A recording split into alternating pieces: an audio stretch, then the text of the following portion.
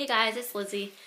Today I wanted to do a video talking about how the people around me, such as my friends and family, how they deal with knowing someone who has dermatillomania, which is this girl right here. And we'll start off saying that all of my immediate family know about this. This includes my sister, my mom, and my dad. I really couldn't tell you if my parents or my grandparents know. I don't really know. I don't think I ever told them, but we have, like, whenever I was talking to my parents with them around, we have brought up the conversation about my acne, and I'm pretty sure I have told them that I pick it, but I really haven't gone into detail. I honestly don't think they'll understand if I told them. But my dad, my mom, and my sister, out of my family, they're the ones who know about this picking.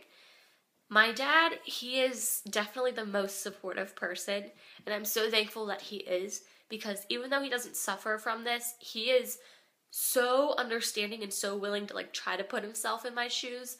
So he's always really been there for me, from the skin picking, from the therapies, and getting all the medications, and whatever I need, he wants me to be healthy and be happy.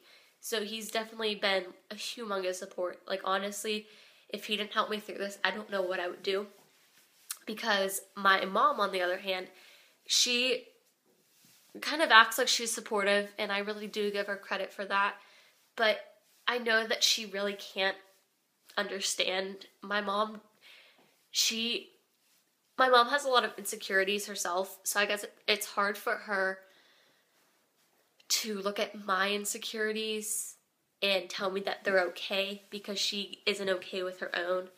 So my dad, on the other hand, is more confident, and he can definitely tell me that everything's going to be okay, and he can help me more along with my insecurities, because he really doesn't have many.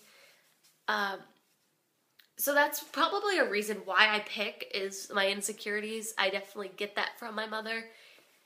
She is just the type of person that is always, I guess, nervous that people are going to judge her, and that's 100% me. I'm so anxious every day for many reasons. Most of them are social reasons, and that's probably a reason why I pick. But my sister, she does talk a lot with me and my dad about this.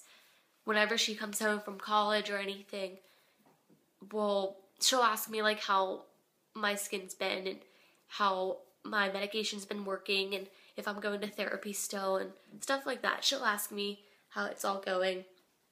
Once again, she's more of the confident type personality, I guess. She does have some insecurities, which I'm pretty sure everyone has insecurities, but she's never been really had anxiety or anything like that, so she is on the more understanding side also, which I really appreciate. My friends, on the other hand, they really, really have no idea what it's like. They try to sympathize with me, and they'll kind of say oh yeah, when I get a pimple, sometimes I'll squeeze it, and my parents will get really mad and say that it's gonna scar and whatnot. Here I am okay, I have about 100 of those, and I know they're already scarred. Awkward. But, I mean, they try to help. They really do. It's just, they really can't understand. And especially because they don't know me on that super, super personal level like my family does. So it's hard for them, I guess, to even imagine, one of their high school friends to have some type of disorder. One of my friends actually just found out that I had dermatillomania a couple days ago. And I had thought I told her, but we had a project due for my psychology class. And it was to write an explanation for whatever area of psychology that we want to specialize in. And I ultimately decided to specialize in social psychology, but I was choosing between social and cognitive. And cognitive really plays a big role in my life just because I really think the conscious mind is overlooked so many times. I think it's really, really important, and we need to listen to the conscious mind a little bit more. But I told in my explanation that I have gone to cognitive behavioral therapy for my OCD disorder. My friend read this paper that I wrote about this. She looked at me, she's like, "What? You have OCD?" And I was like, "Yeah, I mean, I pick my skin really bad." And we had talked about skin picking before at school with a bigger group. And I don't know, we kind of all laughed about it. I tried to, I guess, fit in with it more. She's like, "Oh yeah, I pick my skin too." So I guess she really didn't realize to the full extent that it was compulsive. Here I go picking my arm right now. I gotta stop. One of my problems is fidgeting too. Oh my gosh, I fidget a lot. But, so yeah, she just found out pretty recently, which is crazy. Other friends, like one of the friends that I'm closest to right now, she really doesn't, we never talk about skin picking. I mean, that really, none of our problems really ever come up in any of our conversations. We never talk about our problems. We're just more of like living in the moment type people, which sometimes you need that in life. Sometimes you need that. And I don't have a boyfriend, so I don't talk about anything with an imaginary boyfriend. So yeah, but if I did have one, for those of you that do have a boyfriend, or if you are a boy, whatever, maybe you have a girlfriend, or, you know, whatever, if you do tell that person that you have this disorder, try to be really genuine with it. Don't hold back things. I think if you try and make it sound like it's not a big deal and it's really, really affecting you, at some point you're going to just break down and they're going to wonder why. They're going to think that it's their fault. And you'll be over here like, no, like this is one of those things that I've suffered for so long. But they don't know that.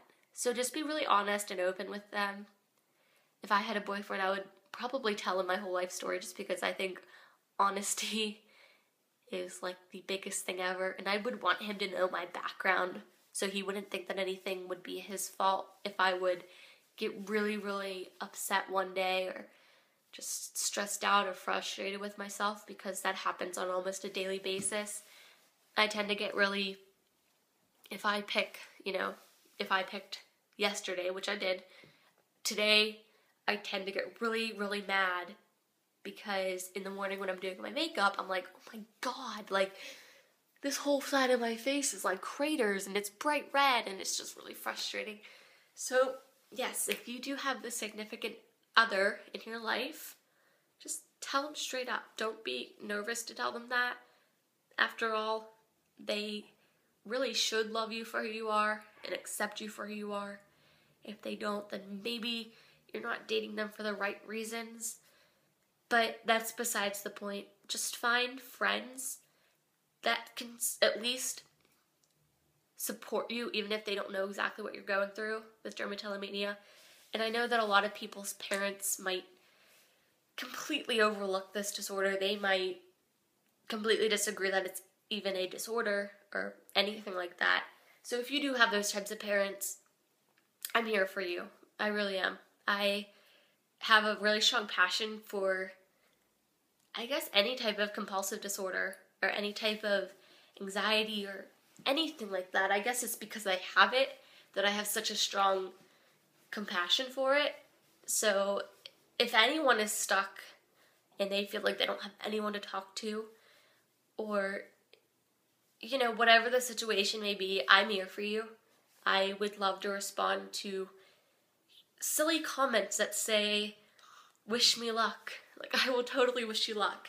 Or if it's personal messages that you really want to talk or vent something out and you really can't voice that to your parents, seriously, come talk to me. I would love to interact with you and try to help you out, because I know that if I didn't have the supportive parents that I do have, I would definitely want the same from another person. I probably rambled so much in this video, and I'm so sorry, but that's really all I have to say.